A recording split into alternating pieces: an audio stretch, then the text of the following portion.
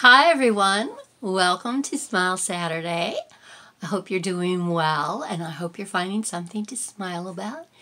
It has been a most crazy week, kind of a crazy beginning to 2021, but we are still here and I have been able to find some things to smile about. So welcome to Linda's Thrifty Life. If you're new here, I hope you enjoy what you see. I do lots of shares, some hauls, chit-chat, talk about my life. Just, crazy Linda is what I call me. So, anyway, so since it's Smile Saturday, we're not going to talk about anything negative today. We're going to keep this positive. And with all that has happened, I often will choose a word for the year. And my word for this year is hope. And I usually let it kind of evolve and come to me. And it has definitely come to me that my word is hope. So join me in a year of hope.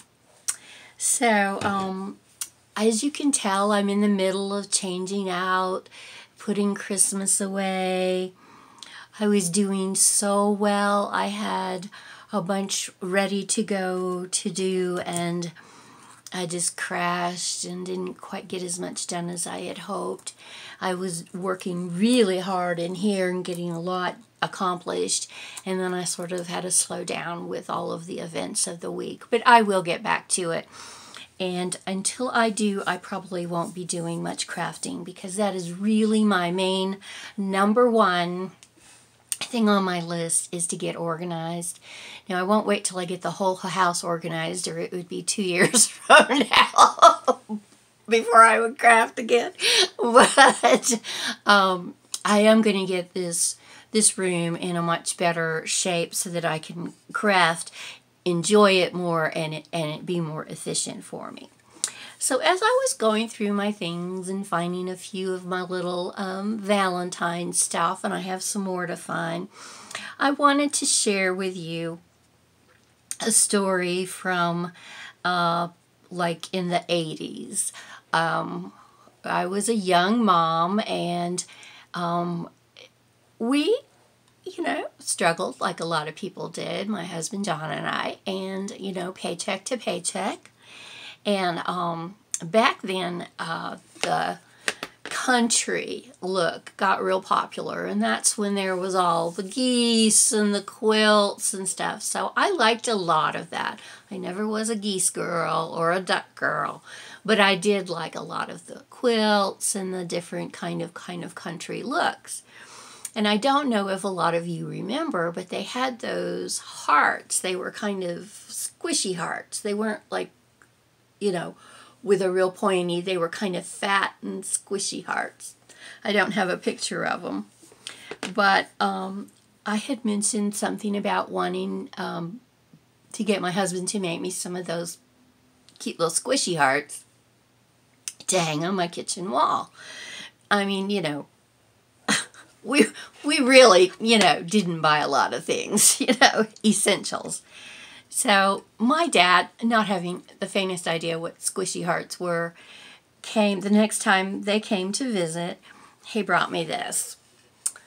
And I was just thrilled. Thank you, Dad, thank you. He cut it out of some wood and he painted it red. It's far from perfect, got a big old crack in it. I don't know if it's always had that crack or if that's happened over the years. I can't remember. I am old. But I never said a word that wasn't the squishy heart that I was looking for. So John did make me some squishy hearts, and I painted them and hung them in my kitchen, and I loved them. But those wooden hearts are long gone. But you know what I still have? Yeah, the heart from my dad. And I'll have it until I'm gone, because it just means so much to me that he listened. He didn't totally understand. That's perfectly fine that he didn't know what a squishy heart looked like. A country heart. I don't think I called it a squishy heart. A country heart. And that he made this for me just is a really special things. So every year I bring it out at Valentine's Day, and I think about my dad and how sweet and kind he was and how he always tried to do special things for us. So to continue Smile Saturdays this year, I wanted to ask you some of the things that you might be interested in. I know so many of you loved the trip to Paris we took for many Smile Saturdays. It was a joy for me to do that and share my pictures and my memories. And I had thoughts of this year maybe sharing some of my collections. I collect some vintage things, and I've downsized a lot of my collections, and I continue to do that, but I still have some that I probably might be fun to share. And if there's something else that you're interested in, leave something in the comment below about something that you might like me to talk about, discuss, share with you. My life is pretty much an open book. I wouldn't tell you all because it might be a little X-rated at parts, but pretty much it's an open book. And we'll see what we can do this year on Smile Saturdays. I really enjoy these days where I just kind of share my life with you and chit-chat. So that's about it today. I need to get back and finish putting up the Christmas. I know, here it is, January, what, 9th, 10th? Wait, I actually have a calendar someplace. Let's see what day it is. It is the 9th. Okay, Saturday, January the 9th. So not too bad for me. And it's all in bins. I have been going through it and making piles of stuff to take to the thrift shop. Because even as little as I did this year, I realized I want to do even less decorating next year.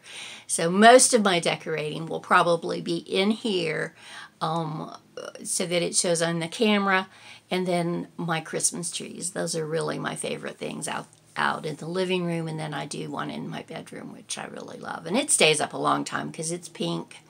In fact, I should share that with you. Even though it's Christmas, it usually stays up to Valentine's Day because I love it, and it's got all the pink, and it's got a lot of hearts on it and stuff. So maybe one day, maybe one Smile Saturday, I'll take you into my boudoir. That's so scary. Yeah, I'll share that tree with you. How about that?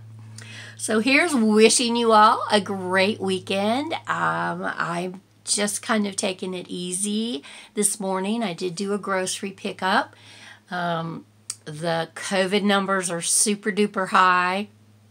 Mom and I just were able to put our names in to get on a list for COVID vaccine reservations. We filled them out and sent them in online, and so hopefully we don't know how long that'll be, but at least they have, they have our names and our status. And, Mom is high, but I'm also her caretaker. So I should be able to get it hopefully at the same time as her. We put little notes on them. So we'll hope that works out. And, we still won't be like going around going, hey, I've had the vaccine. But we will be, I think, feel a little safer. And so we will do that. So that's it. Just kind of babbling away. Need to take my little tree down. I'm going to miss it. I'm going to miss all my Christmas this year, but I will leave the pink and white tree up a little bit longer. So wishing you a beautiful Saturday, and I hope you found something to smile about. I'll talk to you later. Bye now.